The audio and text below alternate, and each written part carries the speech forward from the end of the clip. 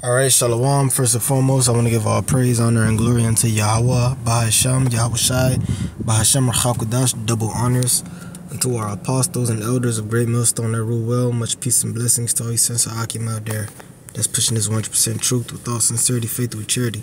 This is going to be a quick lesson, Lord willing, edifying, straight to the point. On this incident just took place today, you have a bus in Florida flip, killing 8 and over 40 injured. A bus filled with migrants, and they said farmers. You know, mostly Jake, coming to work on farms to make money, right?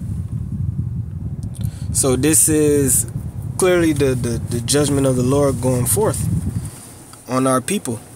And a lot of our people are being snared into Babylon. That's not born here. They're being drawn here because if you're an Israelite and you're in America and you're not of the elect, you're gonna get put to death eventually, one way or another, right? And we understand this land is set for great future judgments. So a lot of these people coming through the border is because the Lord is snaring them. All right, because there are people. They're Jake, and we understand the Lord has a bone to pick with Israel. We're going into the time of Jacob's trouble. And if you're an Israelite, a so-called Black, Latino, or Native American here in America, you're either of the Lord's elect, or you're one of the people of the Lord that He has rejected and He has a big issue with. Lord willing, we're of that elect. That's why we're doing this work. So if you're a so-called Negro, Latino, Native American, and you hear this truth, you hear about your true nationality, your heritage as an Israelite. America is Babylon the Great. The Lord is only coming back to save Israelites. You got to call on His true name, which is Yahweh. That's the name of the Father, right? Yahweh Shai being the name of the Son. You have to repent and actually take this truth seriously, because the Lord is sending out judgments every day. All right, as a matter of fact, let me get this. Is Zephaniah 3 and 5. The just Yahweh is in the midst thereof. He will not do iniquity. Every morning doth He bring His judgment to light. He faileth not, but the unjust knoweth no shame. So the Lord is sending out hits. Every day He has a hit list that He gives to the angels, and the angels perform it. So you had 8 people on this list currently from this most recent event today with this bus that was set up in the spirit. That was preordained to happen. And it's just one of the many crazy things going on in the earth every day. Every day as we get closer, it's more or less, it's less natural, normal accidents and normal mistakes and things happening where people die and bad things happen. But as we get closer and closer to the end, it's going to be more and more higher level judgments, more unexplainable things, more random seemingly acts of violence, and people lashing out because it's the spirits going out. These death angels going out. Just watch the movie watch the Final Destination series. That's, you know, the first couple ones, the first few ones were the best, right? I think Final Part 2, that's my favorite. I believe everybody's favorite. But right. Every morning He brings His judgment to light. So every day it's things already happen that's planned.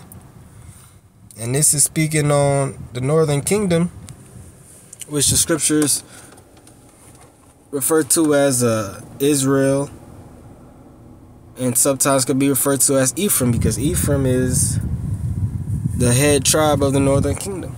And this is what the book of Hosea, the 9th chapter, says. It's Hosea 9 and 13, getting to the point. It says, Ephraim, as I saw Tyrus, is planted in a pleasant place, but Ephraim shall bring forth his children to the murderer. Alright, so starting with the so-called Puerto Ricans on down, which is all the so-called Latinos, so-called Native Americans, you're of the northern kingdom. And you got a lot of Jake that's from these different islands and different parts of Central America, South America, that's coming through the border, right? And their land, they gonna come to find out that it was better where they came from than over here, because America has already become a third world country, and it's getting worse and worse by the day. It's gonna do as we get closer and closer to the end, it's gonna have an even more rapid decline. And you see what's happening right now is these jakes are being systematically pulled into America by the elites so that they can use them for cheap labor. They wanna exterminate and get rid of a lot of so-called blacks, and they want to pull in a lot of these northern kingdom that's do the job cheaper. And you know, so they're being used. Are people coming over here with that promised illusion of better life, and a lot of them is just set to be judged here, man. And that's just the truth. Okay. It was something else I wanted to get, but it's escaping my mind right now. But I get that. I'll end off with this, because we said that they're getting caught in a snare. This is Ecclesiastes chapter 9 and verse 12. For man also knoweth not his time, as the fishes that are taken in an evil net, and as the birds that are caught in the snare, so are the sons of men snared in an evil time, when it falleth suddenly upon them. See that? So the Lord has traps set for men. The same way men have traps for animals, the Lord has traps for men. And people don't even see it coming. And that's how the Lord works. That's why we have to fear the Lord, because he could set us up in a trap. I'm talking to myself first. So as the job of the prophets is to warn you so-called Negroes, Latinos, and Native Americans to repent, so that you can escape the coming judgments, so that you don't get caught into an evil net, because an evil time is coming, which is the time of Jacob's trouble. Bad times, horrible times, worse than we ever experienced as well on the, you know, what they call the human race, right, in human history. So that's just something I wanted to speak on through the Spirit. Lord willing, was edifying. With that, I'm going to give all praise, honor, and glory unto Yahweh, Bahasham, Yahushai, Bahasham, Rahakadash, until the next one. Shalom.